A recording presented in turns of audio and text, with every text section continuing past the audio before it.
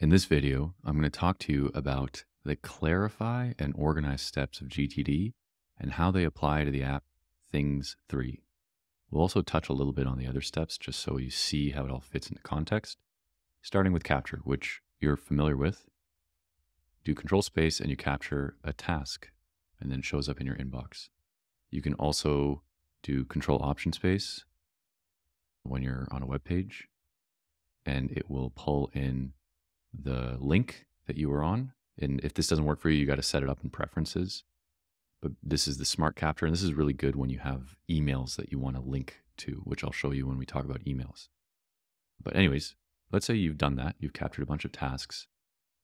And now you are in your inbox and you're trying to clarify them. The way this works is you go through each task one by one. And let me move this up. This is a little note. You go through each task one by one, and for the most part, you will either be deleting tasks, you will be clarifying the outcome, just like we've discussed, where you think, what is the outcome for this intention?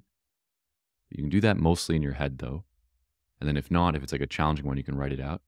And then clarify the wording so you indicate the next physical action. So knowing the outcome then helps you generate the next physical action, which you would place instead of the label of the task. And then once you do that, you have to organize it into projects, into areas, or I'll add a third one here, into timeframes. And this will probably be a topic of its own video. But now I'm going to show you what this looks like for each of these. So let's take this task that I just made. I'm going to delete that because that's not really a task.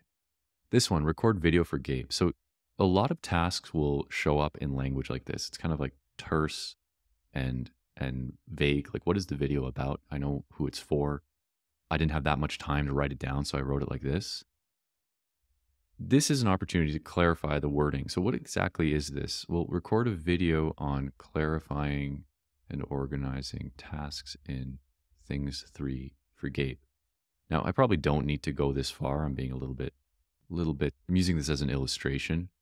I already know what this task is, and I'm actually doing it right now. So there's no point in really clarifying it further than this. But let's say I wasn't going to record this video today. I was going to do it next week. It would be really important to put this detail here because a week from now, I don't really know. I wouldn't really remember what video we'd have to do. Or if I did remember, I'd be trying to hold that information in my brain. And the whole idea is you want to put it out here. So that's one way of clarifying a task. In this case, I'm actually going to complete the task because I'm doing it right now and it'll be done momentarily.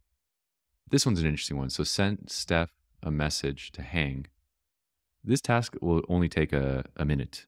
And this is an opportunity to introduce the 2-minute rule, where as you're going through each of these tasks in your inbox, if any of them takes less than 2 minutes, stop clarifying your tasks and go do it right now. This is incredibly powerful.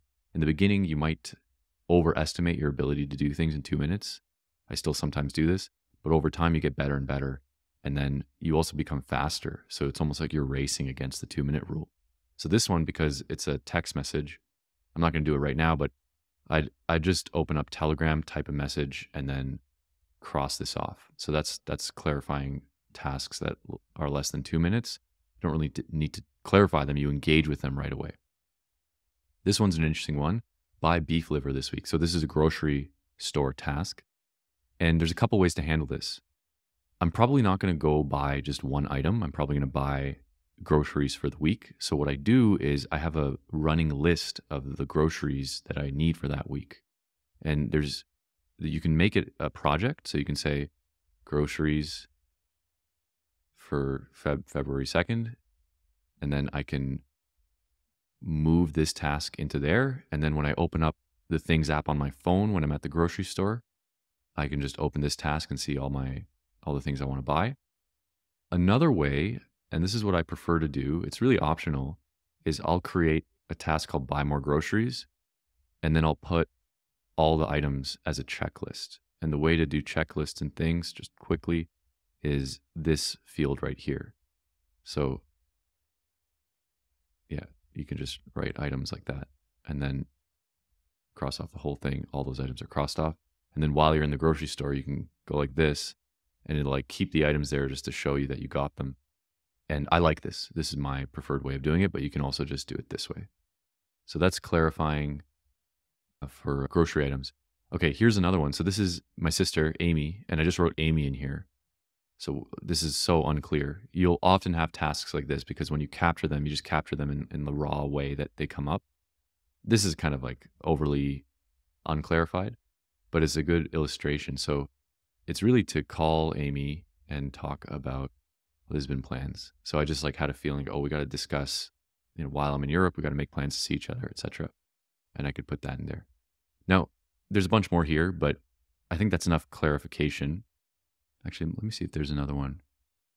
Okay, I'm gonna demonstrate something. So this, let's do this. So let's say I had something that said buy a flight to Toronto, and I assume I just don't have this project. In fact, I'm just going to delete this. Let's say you have this item, buy a flight to Toronto. This is something that is probably a project.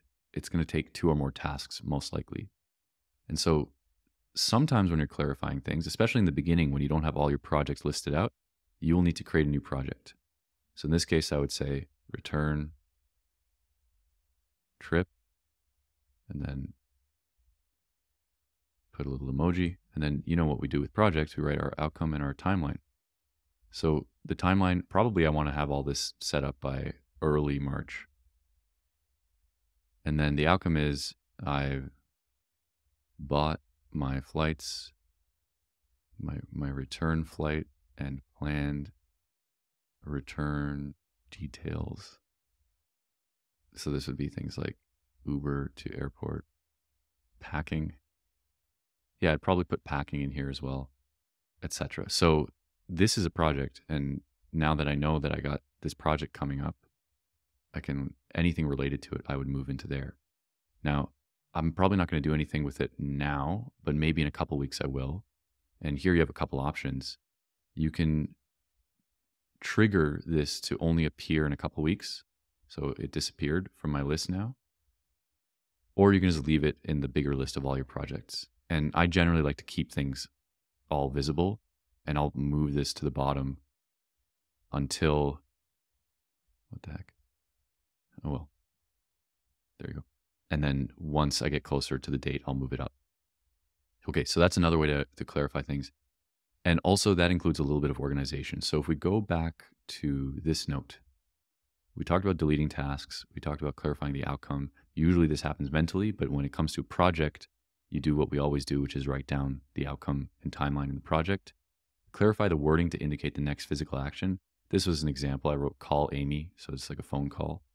And then what you'll have is a bunch of clear tasks that are in the inbox that need to go somewhere. And your options are to organize them in projects. So at some point, you'll have your existing ongoing projects, and this will be a simple drag and drop. Or you organize them into areas. So let's see if there's an example here. Transfer money from PayPal. So this is a finance one. I can move it there. I can drag and drop. I often also just do Command-Shift-M and then type, oops, that's the wrong one. Oh, there you go. And then now it's in the right area. Or you can drag and drop. And then the other thing is to organize them into time frames. Now this is going to be a topic for another video, but just to answer or to quell some of your questions around, okay, what happens when I have all these tasks and all these different projects and areas, and now they're like hidden away in these places?